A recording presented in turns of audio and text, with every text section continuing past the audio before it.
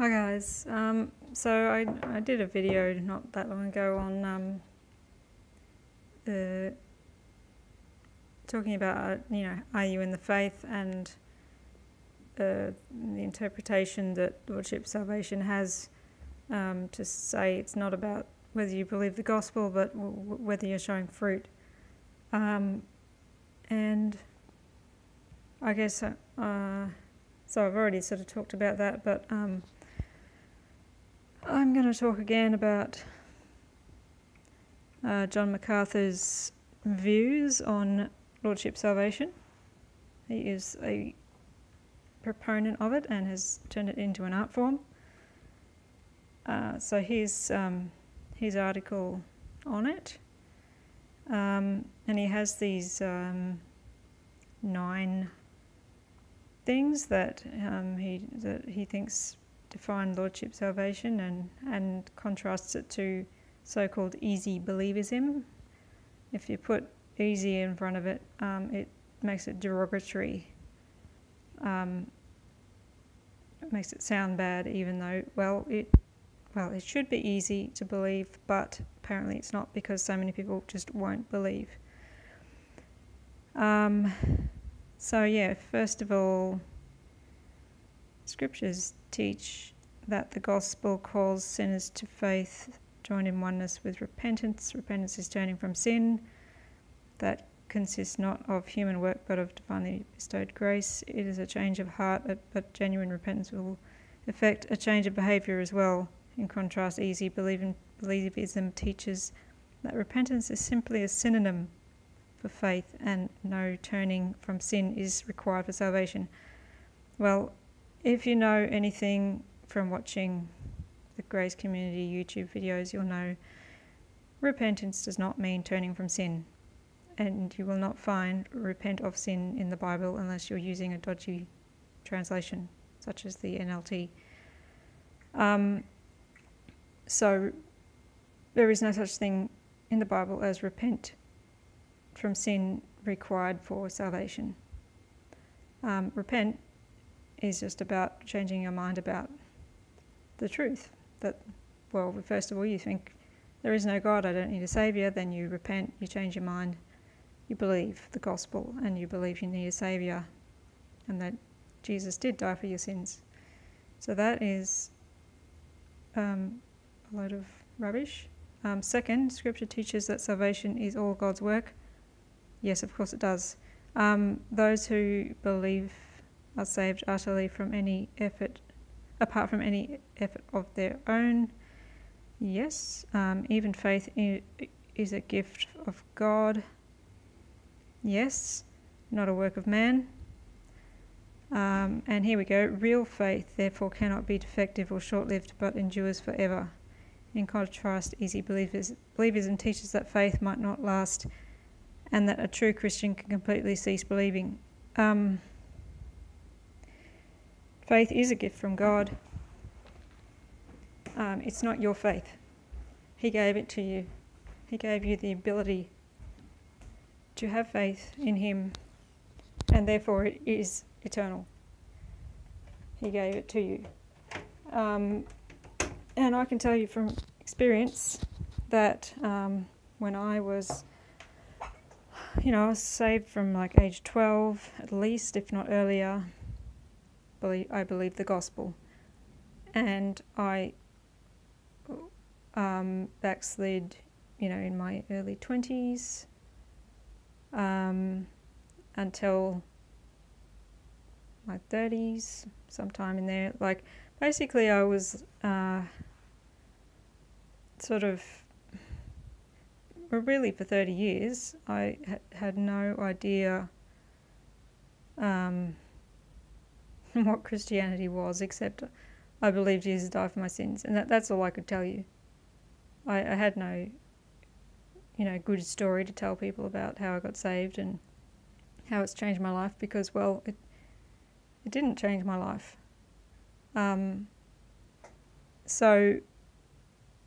But all through those 30 years of not really having a clue, the one thing I knew was that I believed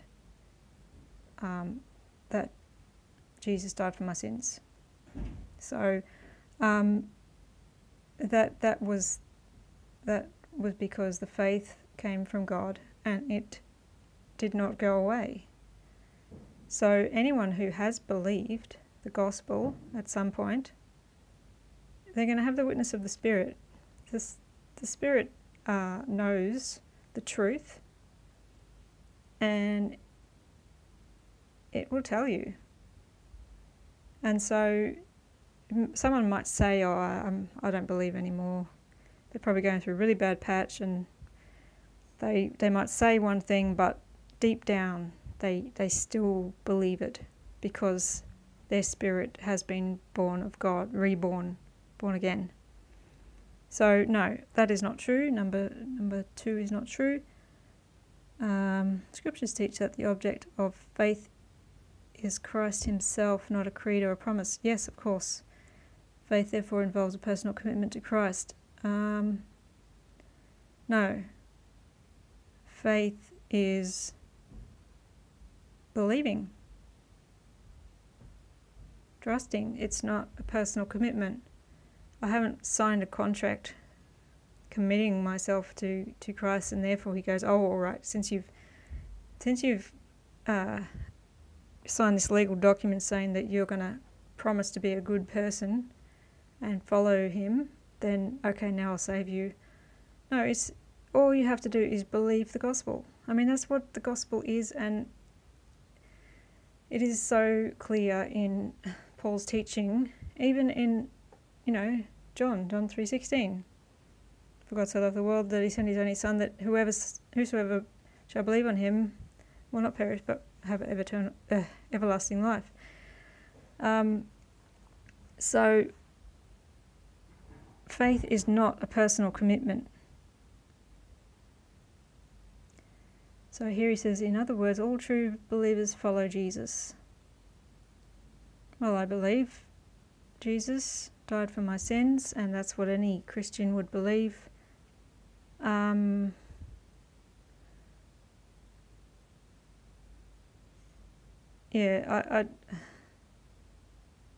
What's the verse he uses? My sheep hear my voice, and I know them, and they follow me. Well, I know my Lord's voice, and I know when I'm not hearing it, and I know when I am hearing it, because it backs up the gospel, it backs up the word of God, and no one will snatch that out of my hand. So I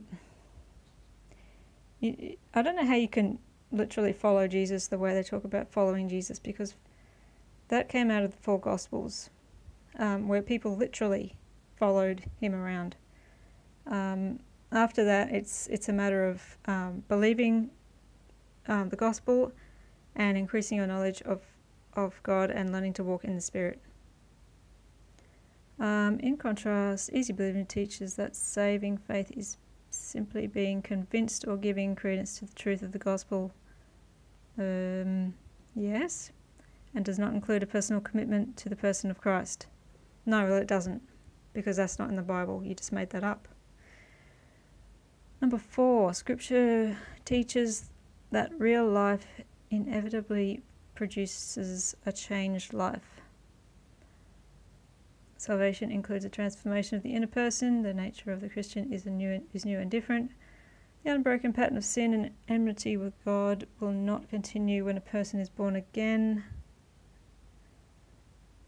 And then it says that you will do all these good things. Love your brothers, obey, do God's will, abide in God's word, keep God's word, good works, and continue in the faith. Okay, so what they don't understand is the difference between the spirit and the flesh. Any verses saying that you will no longer sin,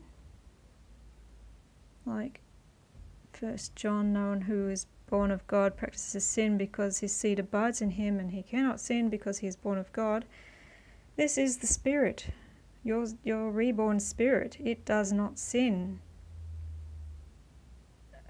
It obeys. It believes the truth. It does not sin. It obeys God's commandments. It does the will of God. It abides in God's word. It keeps God's word. It does good works. It continues in the faith.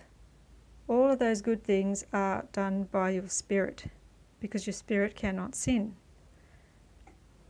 But we still have the flesh. And the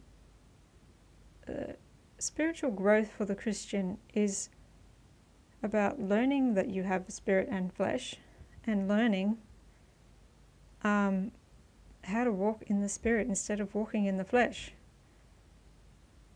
And that is not an easy lesson to learn, and it can take decades. No one should expect a baby Christian to be walking in the spirit within, I mean, look at a child. They're born, they can't do anything. They have to be fed, clothed, bathed, carried, everything. So that's like walking in the flesh. And then as they get older, they start to learn slowly to crawl, then to walk, and then, start to look after themselves. And eventually they grow up and become an adult and can do everything on their own. It's like that with walking in the Spirit. It takes time. God is fast-tracking everything at the moment, I think. A lot of people are learning this really, really fast. But, previously, it's something that takes a lifetime. And it's part of our spiritual maturity to learn between the difference between the spirit and the flesh, and to learn how to walk in the spirit to subdue the flesh and to not fulfill the lusts of the flesh. And the more you learn to walk in the spirit, the more all of these good things are going to come out in your life. But to say that somebody who has not learned to walk in the spirit yet and is still battling with their flesh and trying to subdue their flesh with their flesh instead of subduing it with the spirit, they're going to have none of these good things in their life. And they could backslide for years and decades, like I did, because I had no understanding. I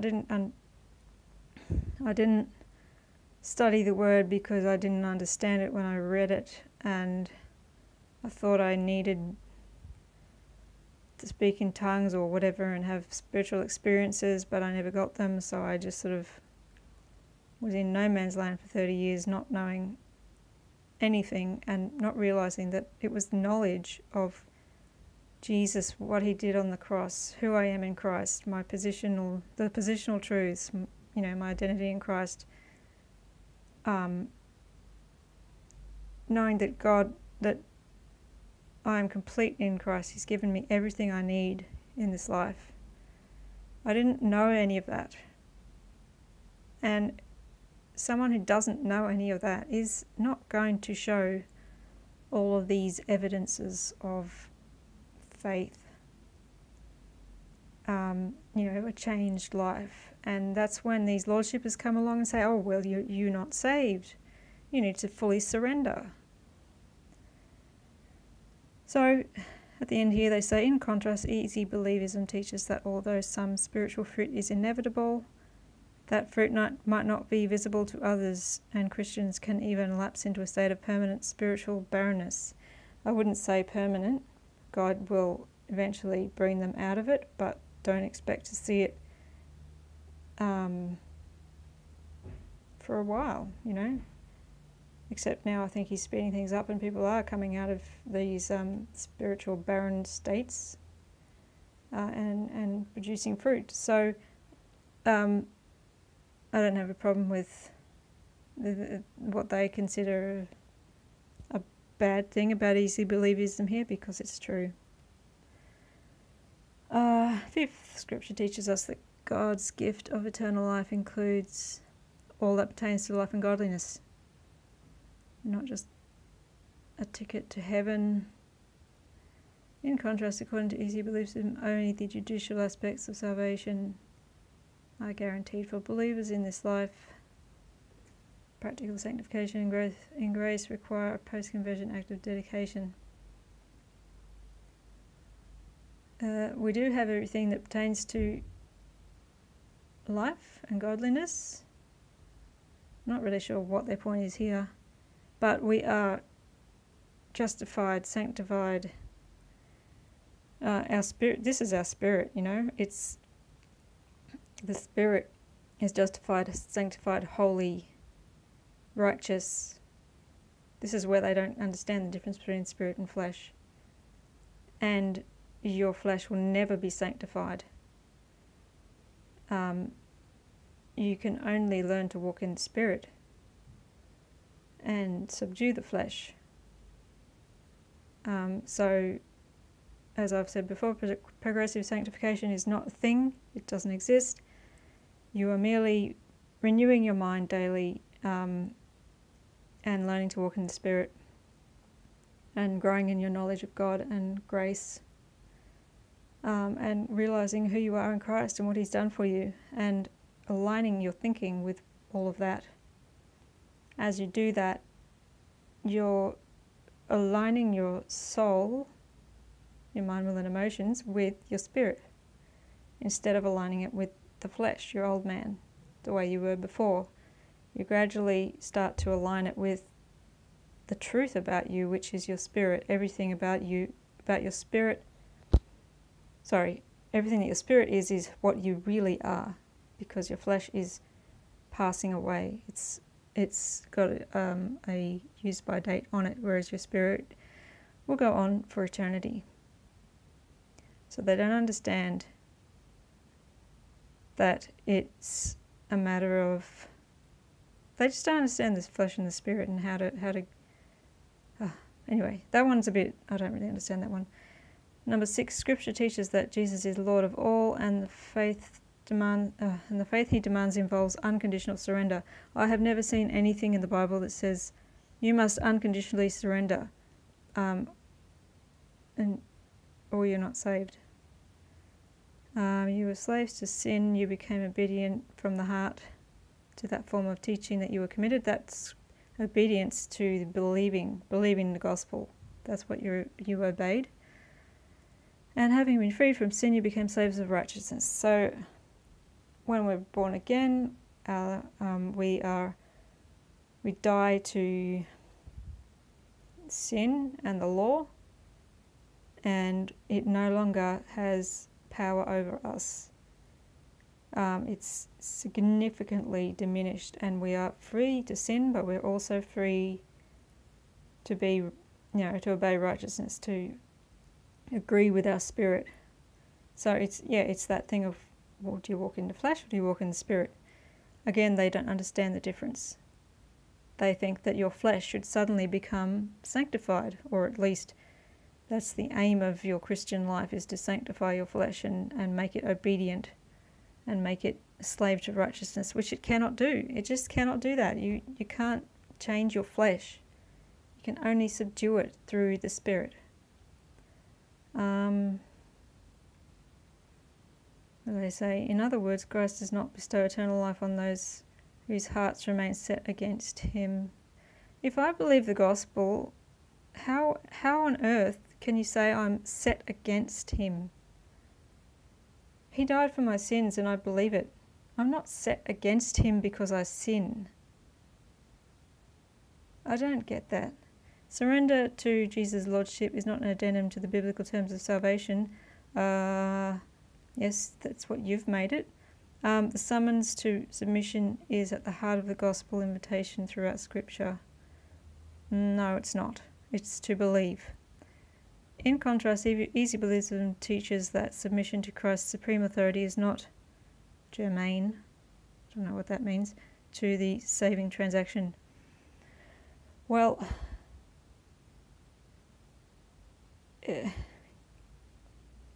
don't know how you can't. I mean, Jesus is God and He died for my sins. And I know that He has ultimate authority in this universe because He made it. I don't have to prove in any way that I believe that. I think everybody who believes Jesus died for their sins is going to believe that. Otherwise you just wouldn't believe that He is Christ and that He is God and died for your sins. Anyway, that was a bit It's a bit strange. Scripture teaches that those who truly believe will love Christ. They will therefore long to obey him. In contrast, he believism teaches that Christians may fall into a state of lifelong carnality. Well, again, spirit versus flesh. My spirit loves Christ because it's born of God. It's joined to the Holy Spirit as one. It does not sin. And as I align myself with my spirit, align my soul, my will and emotions with my spirit, I learn about him, and it's my soul begins to love Christ in agreement with my spirit, who does.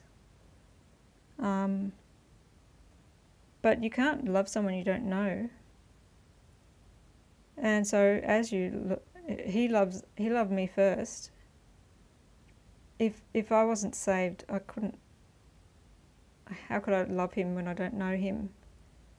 And I was in a fallen state. So anyway, it's I can be in carnality,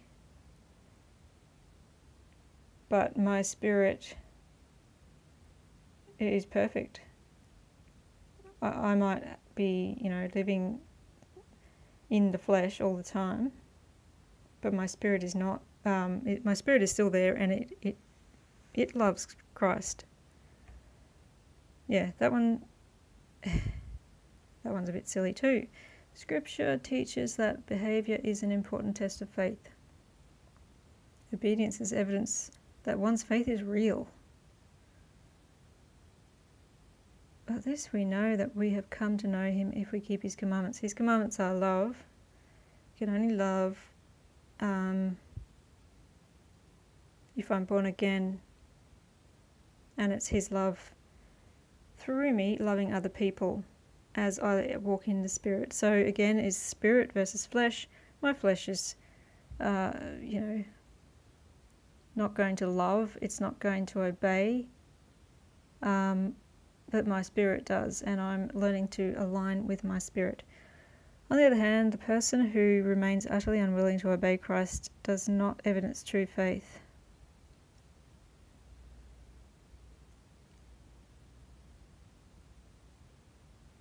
In contrast, easy believism teaches that disobedience and prolonged sin are no reason to doubt the reality of one's faith. Okay, so this is backloading works. It's saying you might believe the gospel, but if your behaviour hasn't changed, if you don't obey stuff in the Bible, like 10 Commandments and stuff, then you're not really saved.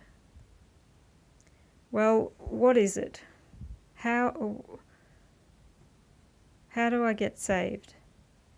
Is it believing the gospel?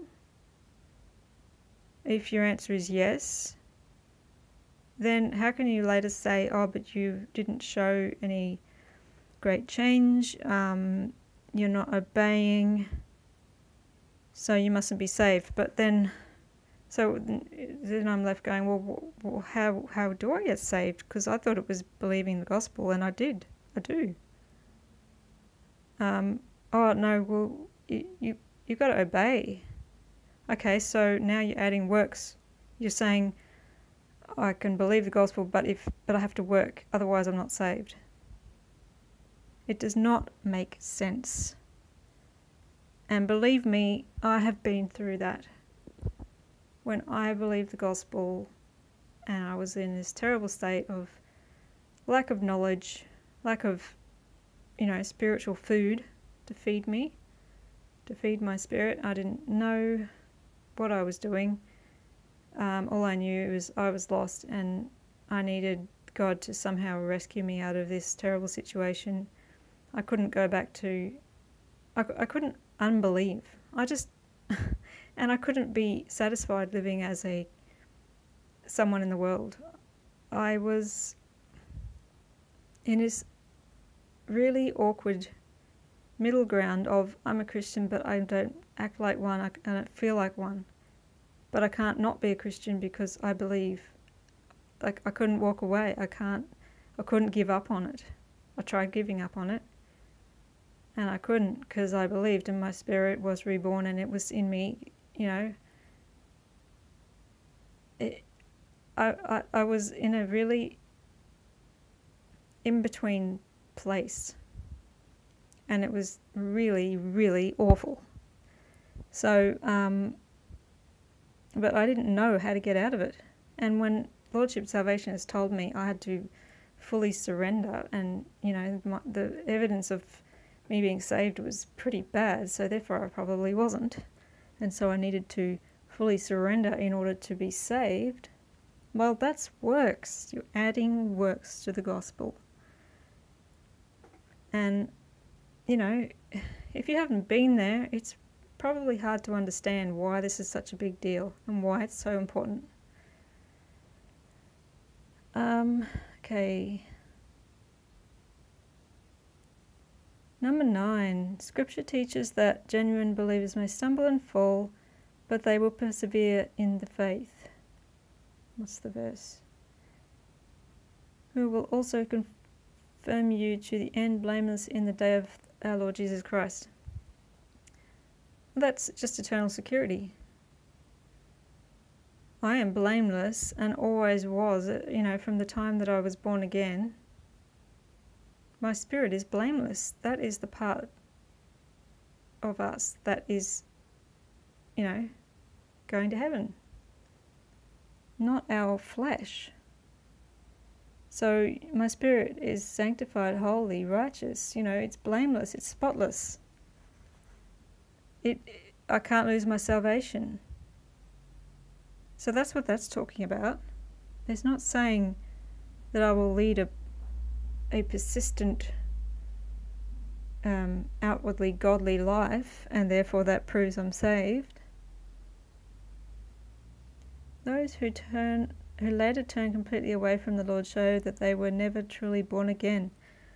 Well, I would have to ask them what they believe. Someone may walk away because of whatever circumstances they've been through, malnourished from not getting the true gospel, and getting depressed and walking away because, well, hey, I did that. But if anyone asked me, do I believe the gospel, I would always say yes. So I was born again. Of course, there are plenty of people who end up in churches for one reason or another. It could be their family were Christians, so they went to church, but they never believed, and then left after a while because they just couldn't keep up the charade anymore.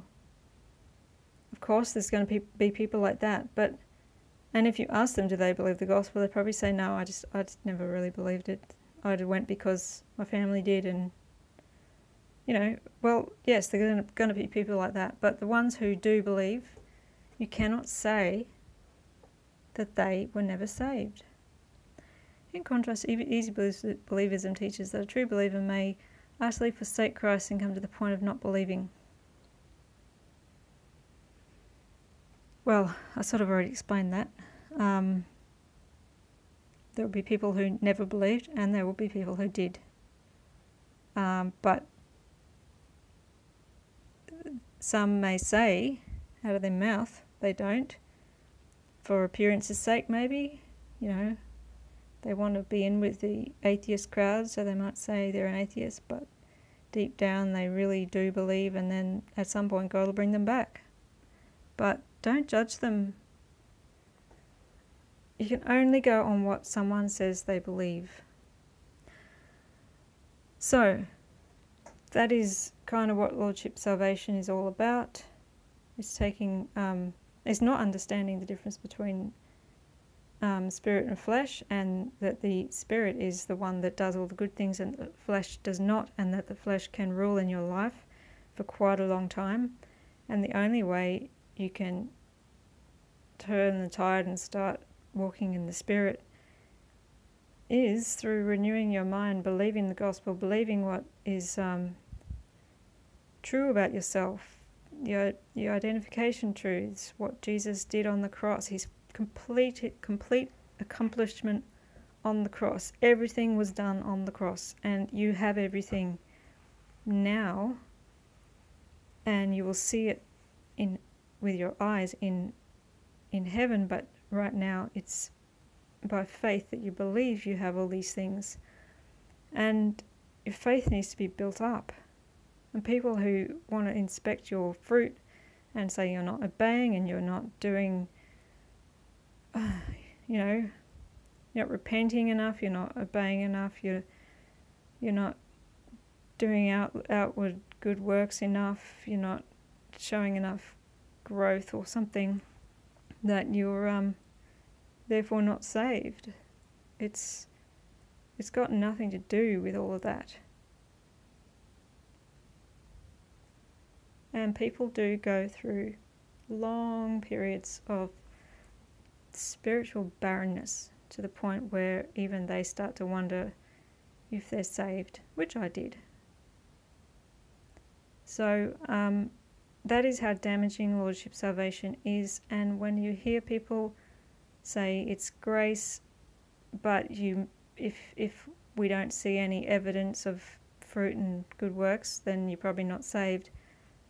That is a lie. That is false.